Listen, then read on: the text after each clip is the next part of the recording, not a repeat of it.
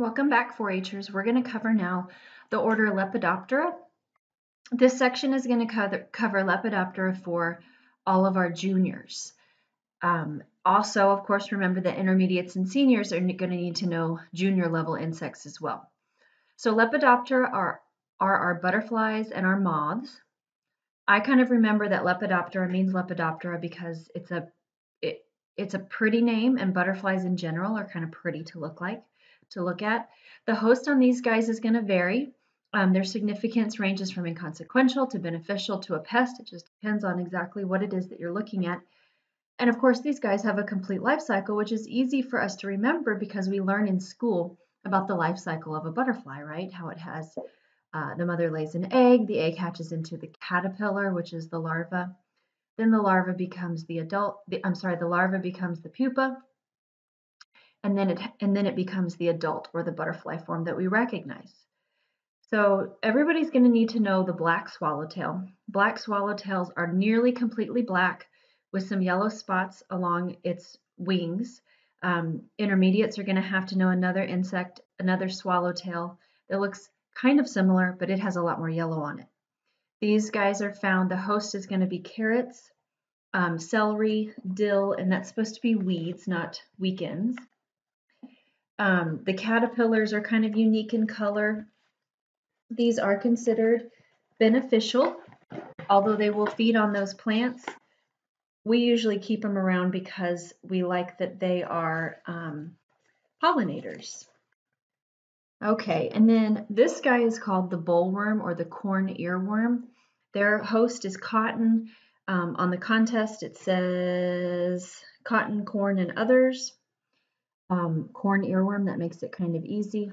Crops would be another option if that was given to you. They feed on over 250 plants. The reason the bollworm is a moth. Most of the things we're looking at are kind of unique in the way that they look.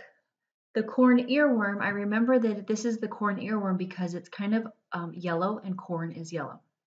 This is considered a pest. Remember, if it has a plant in its name, it's probably going to be a pest. Complete life cycle. And one thing I didn't mention before is that all of the butterflies have these siphoning mouth parts. Siphoning is your best answer. If you don't see siphoning, then sucking. It's a type of sucking mouth part or haustellate mouth part. The fall armyworm is another guy that you're going to have to know. The fall armyworm, some people confuse these for underwing moths because the wings underneath are a different color than those on top. Don't let yourself get confused with that. Fall armyworm are pests. You're not going to see the larva or the pupa. What you are going to see is the adult.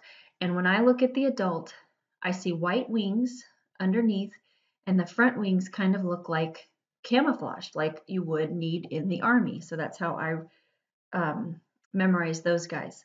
The host for the fall armyworm are grasses, and they are definitely considered a pest.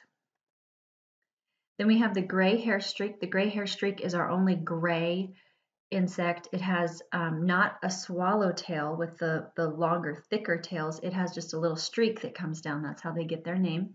These guys are considered a pest.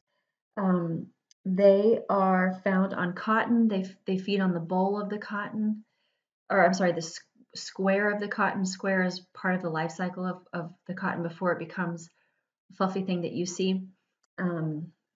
So cotton, they're also known to feed on hibiscus, but I don't think that's super important for you guys to memorize. And it's a cute little butterfly.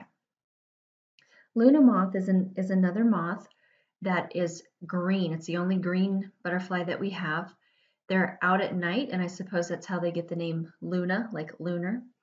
They are considered inconsequential because although they're found on trees, oak trees especially, they don't feed enough on the tree to be considered a true pest. So the host for these guys, a number of different trees, but oak is the most important one. Complete life cycle, siphoning mouth parts, Luna moth. And then we have the monarch. And so this one should be pretty easy for everybody because everybody knows what a monarch looks like. This is our Texas state butterfly. They're found on milkweed, that's their host. They lay their eggs on the milkweed, and the larvae are found only on milkweed, feeding on it. And milkweed is a weed, And so if you were a farmer, you don't want a bunch of milkweed in your crops, and so monarchs are actually beneficial in reducing milkweed for you. They're also beneficial because they are pollinators. I would know a little bit about them is that they have this thing called aposematic coloration. So just like our ladybug, things that are brightly colored, have really distinct patterns, or have a lot of hair on them, their coloration or the way that their body is makes you remember them next time. You look at the monarch and you recognize it, right? Well, if I was a bird and I ate that caterpillar, it would taste bad. It would make my stomach hurt and I would spit it out. If I'm that bird, I'm going to remember I don't want to eat anything that's striped like that. And so that coloration helps their predators to remember what they are, so they don't want to feed on them next time. I would also know that this is an insect that does massive migrations, and they travel through Texas on their way to Mexico 2 times a year. They go north, from the north to the south in the fall time, and then they'll spend the winter in Mexico. They'll die, and the eggs that they laid will hatch, and those guys will go up north in the springtime, then turn back around and go back down south. The Polyphemus moth is a brown moth that has those bright eyes on its face. It also uses oaks as its host.